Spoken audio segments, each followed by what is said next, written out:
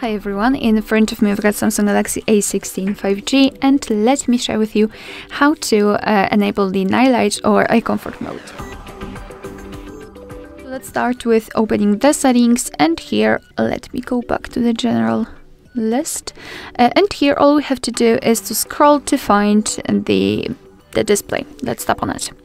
Now we have to localize this option, Eye Comfort Shield, which is the name of the night light in this device. We can turn it on without any kind of customization just by tapping on the switcher next to it, and you can see that the screen turns a little bit yellowish or amber. It is in order to filter the blue light.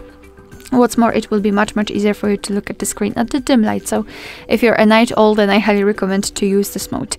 We can also customize it. Let's enter this option, and currently it is on the adaptive option, adaptive mode, so basically your device will automatically adjust the screen colors, and we can set it on custom one, which means that you can do it manually.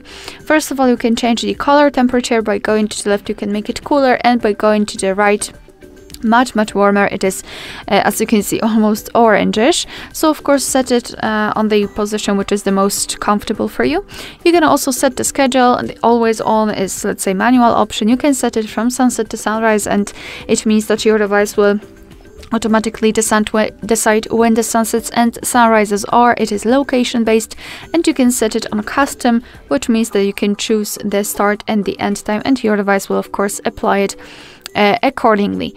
I will set it like on the always on, and basically this is the whole customization of this feature. If you want to have much faster access to it, simply unroll the top bar. Let's unroll it fully, and as you can see here next to the, or actually under the screen brightness switcher, let's say, we've got the Eye Comfort Shield. So let's simply tap on it to apply it, and tap on it again to turn it off. Alright, so that will be all. Thank you so much for watching. I hope that this video was helpful, and if it was, please hit the subscribe button and leave the thumbs up.